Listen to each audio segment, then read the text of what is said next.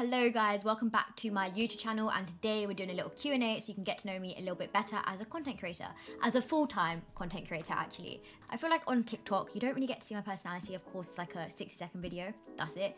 So yeah, I went onto Instagram and I asked you guys to ask me some questions, so let's go through them. Okay, the first question is, what is my monthly income?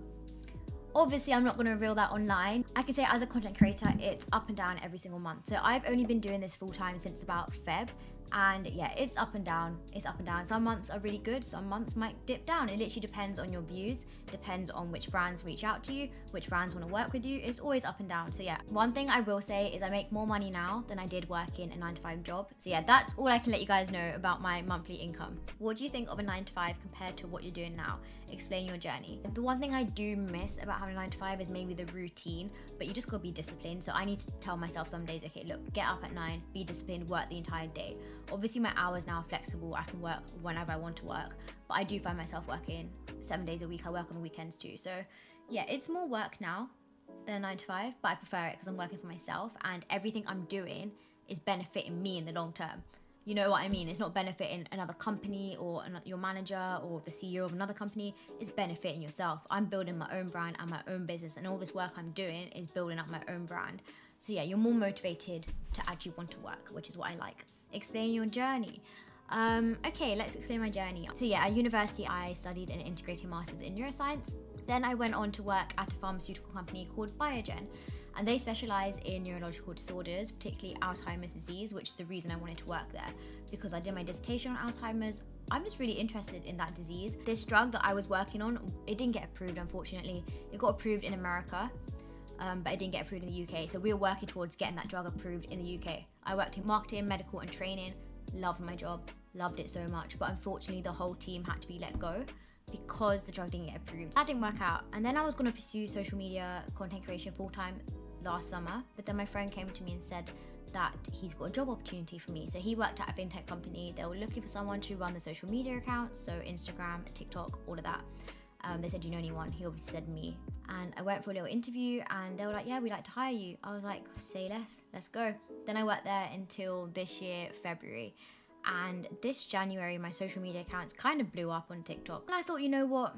I make more money doing social media. I enjoy it more. And I'm doing that part-time. And I was kind of getting tired, like doing a 9-to-5 job, then coming home, getting your TikTok content ready, edited, posted, and then also streaming. So I thought, let me just do this full-time and do everything together. And that's my journey, and that's where I am. What's your ethnicity? I am Indian, I'm full Indian. So my parents were born in the UK, I was born in the UK, but my grandparents were born in India and Kenya. So yeah, I'm Indian, that's my ethnicity. Okay, I really like this question. How did you start this whole streamer thing, like money for setups and stuff? So it's actually really funny. I started streaming in December 2021, and when I started streaming, I actually had no camera. So no one could see my face on stream, and I also didn't even have a PC. I didn't even have a PC to stream from. I didn't have a microphone, yet alone monitors, keyboard, headset, nothing. So I started streaming straight off my PlayStation. Whoops, sorry, that made a loud sound. I started streaming straight off my PlayStation using no camera at all. And then since then, my setup has been building up.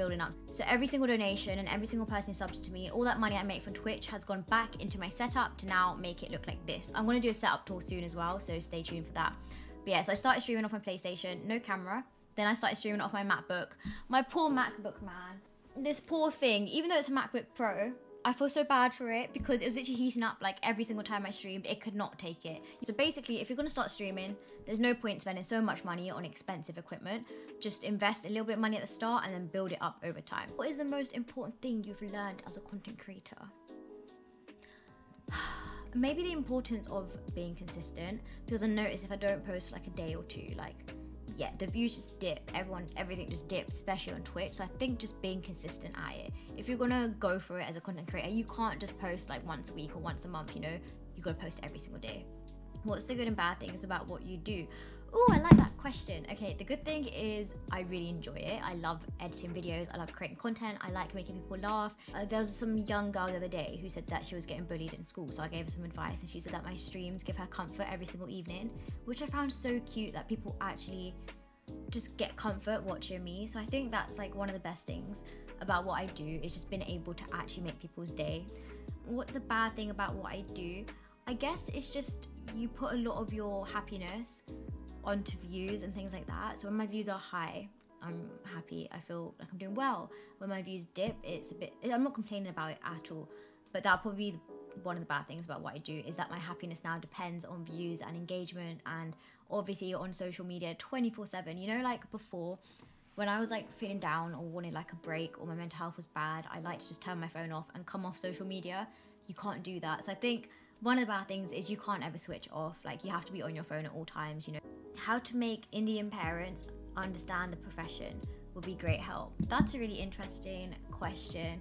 So I'm quite lucky. I was born and raised in the UK, and my parents were also born and raised in the UK, so they're quite like with it. I'd say they're with it, do you know what I mean?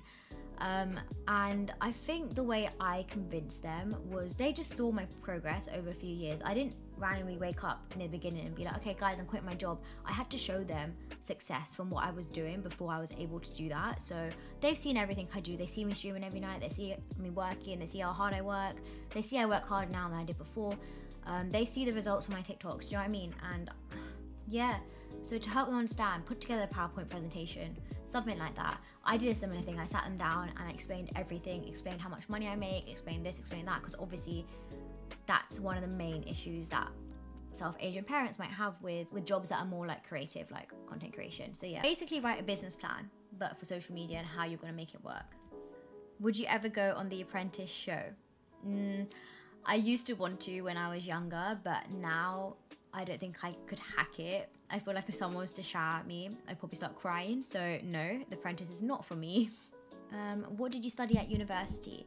So I did a integrated master's in neuroscience and I went to UCL. So I was really interested in neurological disorders and mental illnesses and how those diseases affect the brain and the drugs used to cure those, or treat, mainly treat, not cure, to treat those diseases. So yeah, that's why I studied neuroscience at university and I specialized in pharmacology. And yeah, I just realized I've had this coffee the entire video. I've not even had one sip. Wait, coffee sip break.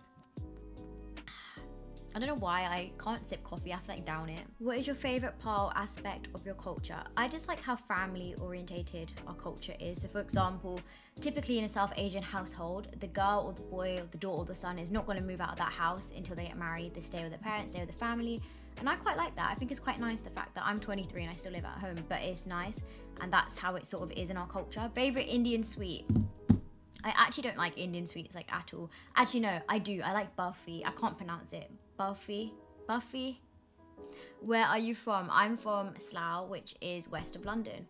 I always say it's in London, but I only say that to annoy people. What is your favorite food? My favorite cuisine is Thai food. I love Thai food and I love one dish called pad see ew. Best way to stay consistent on social media: batch film, bulk film your content. So what I used to do when I had a 9 to 5 is every single Saturday or Sunday, I would plan out my videos throughout the week, write them all down, have a list of everything I need to film, and on the weekend I would get ready and just film for a good like 4 or 5 hours and get all my content done. And then over the week I would edit the videos every day and just post them. Have you always wanted to be a streamer, or was it more of a later thing? I've had the idea in my head for a couple years, but I never actually started it until December 2021. But yeah, I've not always wanted to be a streamer. It was a later thing. I think it was when I was like making TikToks, I just kept thinking like, no one sees my personality much. If I was to Twitch stream, people can chat to me for like 2 to 3 hours and actually get to know me properly. Thank you so much for watching this YouTube video. I really hope you enjoyed it, and I got a lot more videos coming. I'm so excited now. I've got a new camera, got a nice setup. So yeah, I'm gonna be filming a lot more content for you guys. Obviously check out my YouTube shorts and my TikTok channel too. I've linked everything down below. And yeah, if you've got any more questions, comment down below and I will reply to every single question.